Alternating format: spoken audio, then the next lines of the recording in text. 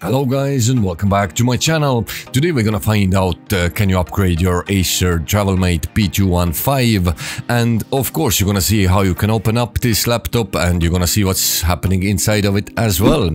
First things first, you need to remove all the screws pointed there on the back panel. You need a very standard Phillips screwdriver for that, like I have there. I'm gonna leave the link in description. It's a great one. It's 57 in one, so it's going to be useful in other jobs as well. As you see, some of the screws can be different lengths, so do remember where you took them out and keep them separate, so when you start putting them back you ain't gonna damage your laptop. Okay, screws are removed, you are good to go to lift the back panel. It does come off quite easy. I'm using plastic tool like that there. If you don't have it, you can use something plasticky, credit card, whatever.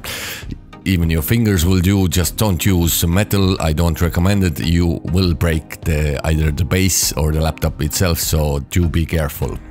It does come off easy as I said, so there's no point to panic there, or you know. Okay, that's it. That's your bit of a detail there. TravelMate P215.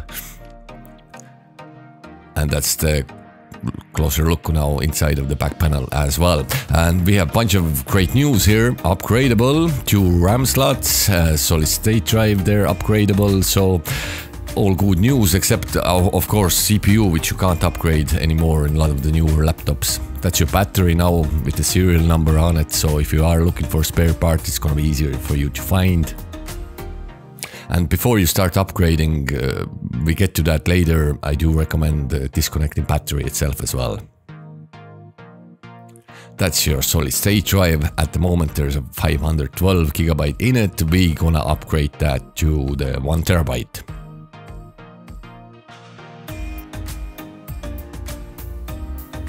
And as I said before, RAM is upgradable. Great news. At the moment there's 8 GB stick in it. We're gonna upgrade that later as well. You will see what size we're gonna put in there. So, and that's the second slot, which is empty at the moment. So great news with this laptop. So I'm quite happy actually, and surprised same time. 2 RAM slots. So good news. That's your CPU. This one has i5 10th generation. Not upgradable, if you will ask me that. It is not, like, so that's your CPU fan, and that's your Wi-Fi card, of course. We're gonna have a closer look now as well, so you will see all the components closer. That's your battery again with the serial number on it, so if you are looking for a spare, it's just gonna be so much easier to find it. And that's your battery connection there. That's your solid state drive, and as I said, at the moment there's 512 gigs in it. That's your RAM, both slots 1 and 2, at the moment 8 gigs in it. That's your CPU, of course, under that little thing, and that's a CPU fan, as I said before. And of course Wi-Fi card as well. Bit of a closer look there. It's an Intel, good one, I suppose.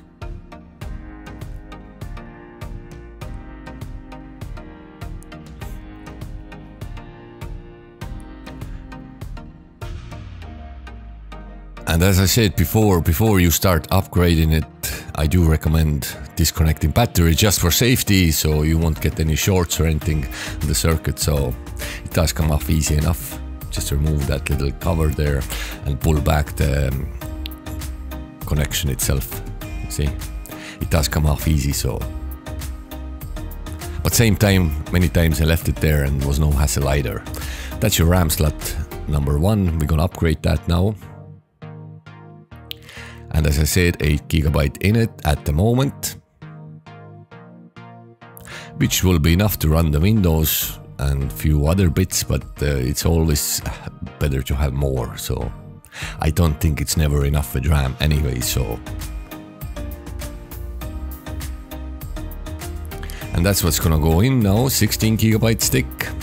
It's a lower speed, but there'll be more RAM. So I'm gonna put 32 gigs in total, so that's one 16 gigabyte stick, and in a second now I'm gonna put the second one in as well, same RAM, 16 gigs as well. So in total this laptop will have 32 gigs.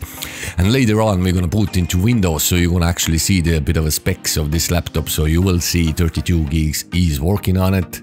So I can say personally test it working. So next thing here is the solid state drive. It holds in place in that one little screw there. Just remove that and of course keep it somewhere you can always find it later, and just gently pull it out now. There you go. Okay, that's the closer look now on it. Great drive, actually, not a bad one, but the reason I'm upgrading this is just to get more space on it, and that's it. Like,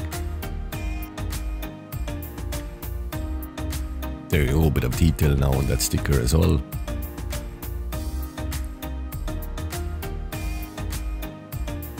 Okay, that's the one what's going in now. It's a Samsung 970 EVO Plus. 1 terabyte, of course, as I said, there's a bit of a detail there as well. I'm gonna leave the link in description for very same one or similar one, so if you are looking for one, this is guaranteed working now. I've been using them on several different laptops, great drives, good speeds, and a lot of storage space as well, so, and they're cheap at the moment, so good deal. There you go, a bit of a closer look again. And just same way, just slide it in gently there, it will go in quite easy, and put the screw back in, and great news, we are finished actually upgrading. After that now, what's left to do is, of course, you have to connect the battery in again. Don't do mistakes what I've done in past, get all excited, oh, upgrading done, put the back panel back, and then, oh, battery is not connected, so I have to go back and remove all the screws and connect the battery. So do that before, I do recommend that, saves you a few minutes of your time. And put that little thingy, the cover back again, and that's it. Yep, upgrading done, so what's left to do now is back cover goes back on, and we can go to Windows and see. It's gonna be just a short little clip there. We're gonna go to Windows, I'm gonna show you the specs, that actually the upgrading does work. You're gonna see the 1 terabyte drive there working, and of course 32 gigs of RAM as well.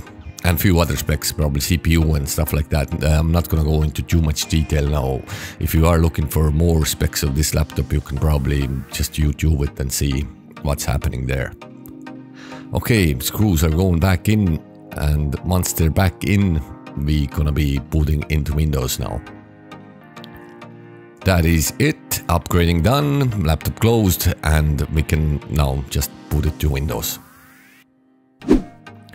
There we go.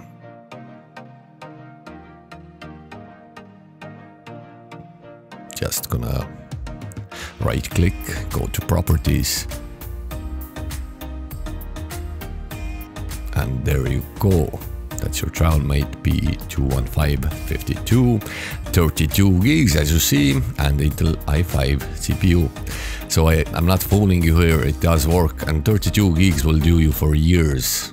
So, and this is kind of it's not a gaming laptop anyway, so, but it's good if you are editing your maybe Excel files, Word, whatever. There's your drive, 1 terabyte.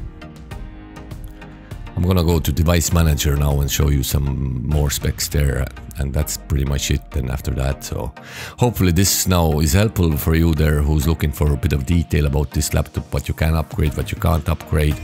And if that's anyway helpful at all, like the video, subscribe of course, and most important thing here, have a good life. Bye bye.